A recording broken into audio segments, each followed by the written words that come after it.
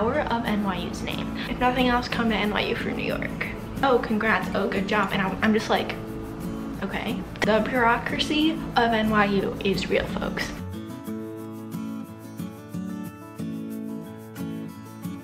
Hey there, my name's Darcy. Welcome back to my channel.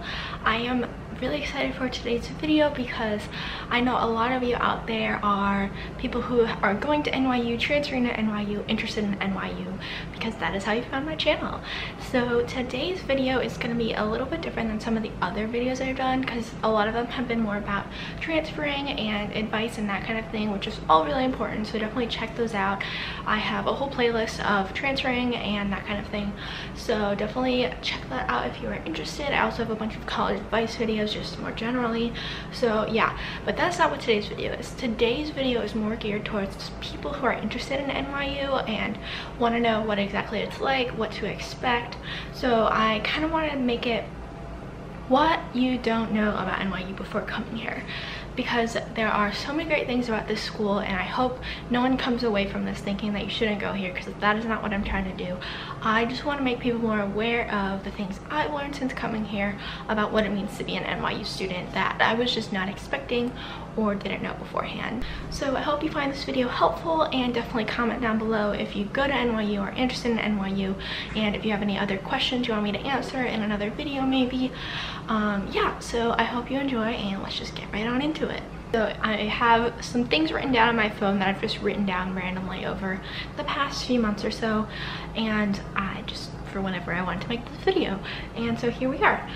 So if I look down, that's why. I don't mean to be annoying. But yeah, so the first thing that I was not expecting at all is the power of NYU's name, both in New York and just in general. I'm from Chicago, if you don't know, and even there. So basically in Chicago, almost no one had heard of William and Mary, which is where I transferred from, if you don't know. And I just say NYU's name and people know it. And here it's like, oh, you go to NYU. Like if you live in New York, being an NYU student puts you ahead of like pretty much any other college student except for maybe like Columbia, I guess. Yeah, because there's so many schools in Manhattan, and honestly, like, you can't really know them all, especially because a lot of them are really small. But if you say you are an NYU student, automatically people are like, oh, congrats, oh, good job. And I'm just like, okay, thanks. Like, what? I just like go to school, I don't know. And so it's just so weird because it's so different from telling people I went to William and Mary, because I would always have to explain it. But literally, guys, they're ranked almost the same. It's so weird how much power the name has, and I feel like it's going to be interesting to see how that changes too in terms of career wise, like when I get out into the real world. I hate that, but just like the power of having a degree from NYU will make a big difference, I feel like, because of the name power. And so I just was not expecting that, and so in some ways I guess that's a perk because people know the name. So like I feel like that'll be good for my resume compared to William and Mary, just because people know it more, especially where I'm from, and being in New York, people are like, oh yeah, NYU, versus William and Mary is like, sometimes people know, but most of the time they don't. So definitely be ready for that, I guess, is what I'm saying, and be ready for random people to congratulate you, because it's a little bit weird, but that's what they do. Even if you've been there for like a really long time, I feel like they still do that. So one thing about NYU that attracted me to it is the diversity, because they attract a lot of international students and students of different walks of life. They were kind of founded on that because they wanted to be, I think, the first school in New York. Don't quote me if I'm wrong on this, but I think they were like the first school in New York to accept people from all sorts of different backgrounds. They've always been like pretty progressive, it seems like, from what I know. But to that being said, I have noticed, and there are statistics that I have heard that back this up, that NYU is not economically diverse. To be able to afford to go here is privileged. You have to have enough money, like you can't be in poverty obviously, or even like lower class really. So my sociology professor shared a statistic, and it was something like 90% of students who go to NYU are above the average income or something like that. It was something really profound, like NYU students have a lot of money was the point. And while we are diverse in a lot of racial things and ethnic groups, gender, etc., sexual orientation, economically we are not. And I feel like that's probably true in most colleges, just because you have to have money to go to college in the United States because it is so expensive. But I don't think NYU does a really good job offering money to students, even though they definitely have plenty of money to throw around because they spend a lot of money on other things like the stairs in Kimmel. Am I right, NYU student? Anyway, so yeah, I think that's one thing they can maybe improve on. So I guess just be ready for there to be a lot of students who have money, especially the international ones. Now this is one that's a little bit weird, and I feel like it sticks out for me because I transferred from a smaller school, which is the bureaucracy of NYU is real, folks. Honestly, there are so many times where you like have to get stuff done and you never meet a person ever. Like, I'm getting housing accommodations for next semester and I didn't have to meet with anyone in person at all. It's all over forms online and emails and stuff like that, and it's kind of weird. Which William and Mary had that to an extent. Like for stuff like that, yeah, you don't necessarily meet with someone, but I just feel like it's to an extreme level. Like there are offices on top of offices on top of offices that get stuff done, and it's just a little bit different in the sense that the professors don't know what's going on in the rest of the bureaucracy, where at William and Mary they kind of had to a little bit more, just because it was smaller and they, I don't know, they just knew what was going on in terms of, like, I've had professors where they literally don't know what's going on for the online class, in terms of like where they post things and why students are enrolled in it, and they're like, that's just like not something I can help you with. Versus at William and Mary, I feel like professors would be able to figure that out. So it's just people only are doing what they're told to do in the bureaucracy. So professors, they focus on teaching. Tech people will deal with all that other stuff, and then all the administration will deal with all the paperwork stuff, and it's just very bureaucratic. And that's not necessarily a bad thing, because that's what needs to happen for a big university like this to function. But if you aren't one to take initiative, I would say don't come here, because you have to be the one to take initiative a lot of the time. Like, your advisor isn't going to hound you down. You have to know that you're supposed to meet with them to get your classes confirmed before you can enroll, that kind of thing.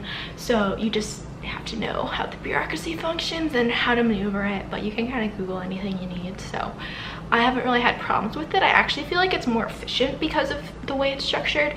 Like, my dad has commented on that too, in terms of like the financial aspect, that they just get things done really quickly, just like in terms of deposits and down payments and that kind of thing. Housing, yeah, sometimes not so much, but in general they're really efficient about it. So I think that's a perk of it, I guess, but there's pros and cons to it. One thing I wasn't expecting about the student population is how many people are actually from New York and are commuting or like still living with their family, and I was just really surprised by that. I guess people who are from New York still love New York, so they just want to stay and do school here, which is totally fine. Like, nothing against that. It's just I was surprised how many people were actually New Yorkers who go to NYU. And so to me, it's like a very different college experience than moving here for college, because you're still living with your family, or at least like the people I've met who commute often are. Sometimes people commute like because they live farther away from campus, but they're on their own, so like that's different. I'm talking about like people who are native New Yorkers, and it's just, I don't know, I was just not expecting it. I was really surprised. And I met some transfer students who like left New York and then came back, which is really interesting too. So I guess just be ready for people to like talk about where from in New York they're from, which I was just not expecting. Like, people will talk about like what neighborhood they're from in Brooklyn or something, or Queens, and it's like, I don't know, or like Long Island. So just, yeah. Kind of in retrospect to the last one a little bit, I do feel like when you come here to NYU and you're not from New York, you get what it feels like to be a New Yorker pretty quickly, because just the way the campus is, you're not in a bubble. Like, that's how William and Mary was. You were in a bubble pretty much in that town. And New York, you're living in New York. Like, there's no bubble like where you leave campus and start entering the city. Like, Washington Square Park even has tons of tourists and random people that aren't students there. So you get the sense that you are a New Yorker. I honestly feel like an adult oftentimes who's just living here taking classes, and that's a really cool feeling, but not for everyone. So definitely you have to be of a certain maturity level, I think, and just like be responsible, because you are kind of an adult. You have to like take care of yourself, and there aren't dining halls in every dorm kind of thing, and you just have to, yeah, be able to take care of yourself, especially because a lot of the dorms are apartment style. Like, you get that feeling too, where you have to clean your own bathroom, and I go and shop for groceries. So stuff like that definitely makes me feel more like an adult New Yorker, and you just kind of are thrust into the New York lifestyle very quickly. And you can't really live in New York without feeling that sense of like the fast-paced lifestyle, I think. So I'm not sure how to like explain this exactly, other than this past semester I was in 4 really big lectures, which I hated, but then for my summer classes I'm in really tiny classes, and so I think that it just has to do with the nature of the classes I was taking, and then being summer session, a lot less people are here. But for my first semester I was like, I hate how big these classes are. NYU is so much bigger than William and Mary, so that was something I just was really disappointed in, I think. But I think it's gonna get better as I get into the more specific classes, and just like being in the summer session right now, it's just a lot smaller, which is really great. And so I guess you can find some of those smaller classes, but in terms of like the really generic core classes and intro classes, those are going to be really big lectures where your professor's not going to know your name. So just be prepared for that, I guess. And yeah, if you don't like that, pick a smaller school, but at the same time you can still get those smaller classes here too.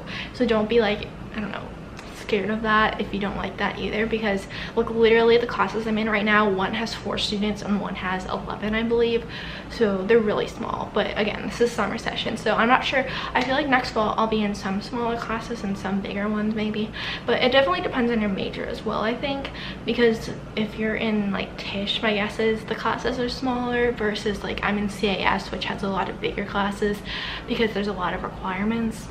But then as I get more into my journalism major, I know that like the classes are smaller, which is what I'm starting to take. One thing that does make NYU kind of hard is it's hard to find a sense of community here, because it is so intertwined with New York and people are doing so many things because there are so many opportunities here. So in that sense, I feel like kind of not connected to a lot of people here, and people you can meet in your classes and that kind of thing, but you don't really like stay in touch, or at least I don't stay in touch with them that much.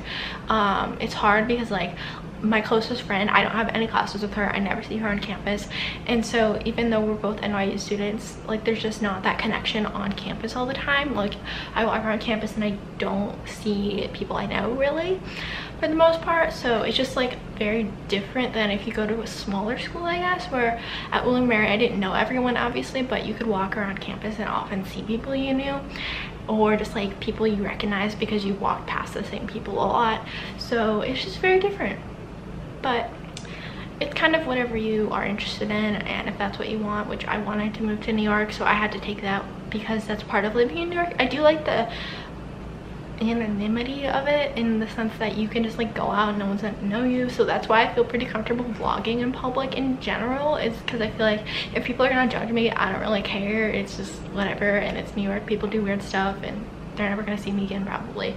So there's pros and cons. Again, I mean, there's pros and cons to everything about NYU. One thing that is a little bit harder about going to NYU is that it's hard to balance school and like wanting to explore the city and be a tourist kind of. Like sometimes if I like I have a lot of work, I just can't get out very easily. I have to focus on work, but then that kind of makes me sad because I want to go do stuff. So that balance can be a little bit of a struggle, but even having that problem is a fun thing to have, because in a small town in Williamsburg I was like super bored and there was nothing to do even if I wanted to do stuff. So here that's not a problem, like there's so much to do. It's just that sometimes I know I have to focus on work, and then, you know, that's not as much fun as going out and exploring New York. But having the city at our disposal is really fun to be able to explore, and I think being a young 20-something is the perfect time to do it when you don't have any family ties that you have to maintain. Or I mean, you can be in a relationship, but I'm not, so like, ooh, single ladies out there, yes. But yeah, New York is great. So if nothing else, come to NYU for New York. I feel like overall the biggest pro for NYU, I kind of want to end on a positive, the biggest pro is the amount of opportunity that you can get connected to by being in New York. Being in a small town before, I had almost no journalism opportunities, and there are so many opportunities here, whether it's on campus or off. People do internships so much, and just like there's so many strong programs because there are like literally almost everything is in New York. So it's just a really great thing. And like I know my journalism class, we might be going to some site visits, going to other news organizations and stuff, so like that's something you can't do anywhere. But in New York there are so many great things here, and you can't extrapolate NYU from New York, which I think is a good thing in the sense that you just have so much here that you are here to thrive towards, and that doesn't make any sense. There's just so much here that is open to your exploration and your discovery to get experiences. And I think overall, by going to college in New York, you're going to get so much more out of your college experience than if you just go to some big state school with not as many opportunities there.